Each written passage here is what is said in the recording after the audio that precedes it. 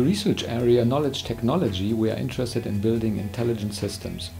Very often we find good examples in nature and in the brain, and therefore we build neural networks for vision, language and cognitive robotics.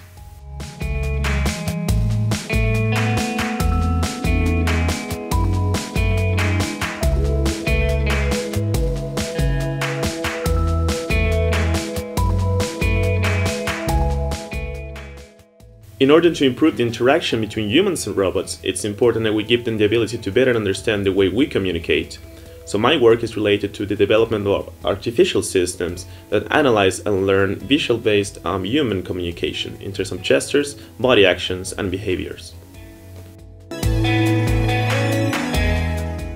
I'm working in the application area of gesture recognition and especially vision-based gesture recognition. That means I'm using different sensors like the Kinect or the camera of a humanoid robot like the Now.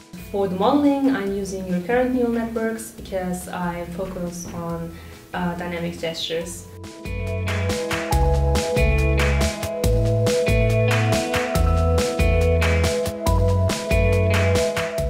Basically, understanding sound in noisy environments has been a challenging task for many years. A sound-related problem can also be approached with the use of other senses like vision.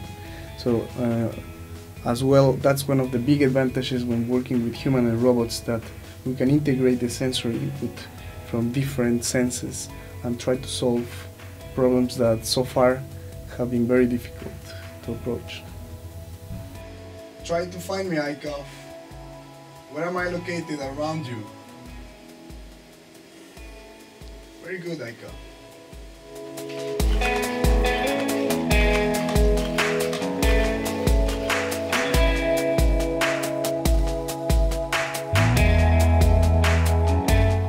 We have created this new master program, Intelligent Adaptive Systems, 2 years ago to address the need for students that can create intelligent systems that go well beyond the robots and computer systems we know today. We are happy that we now have over 30 students from all over the world that, together with our German students, create a very exciting and interesting multicultural learning environment here at the university.